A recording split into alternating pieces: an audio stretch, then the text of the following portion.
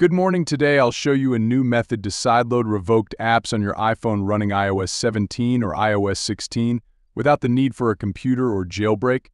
Let's dive in. First off, I want to demonstrate that I'm using a certificate to access Esign. Despite being revoked since January 12th, I'm still able to use the apps. Now, to begin, head over to the link in the description, which will take you to the Eon Hub Discord. Navigate to the DNS method and click on it. If you can't access Discord, I'll provide a direct link in the description. Then, go to Settings, General VPN and Device Management and install the Anti-Revoke Anti-Blacklist tool. Note that this tool won't work if you're already blacklisted on a certain certificate. Next, visit the Esign link in the description.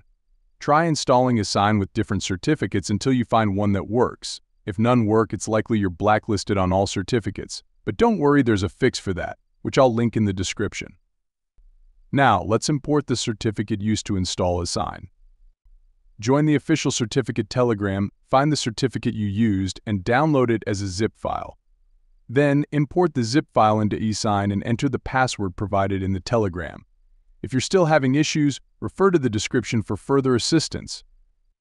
Once everything is set up, you can sideload your desired app using Esign. Remember, keep the DNS active to prevent revokes. If you encounter issues with updates, simply delete the app and DNS before updating. That's it for today. If you found this helpful, leave a like and subscribe for more content.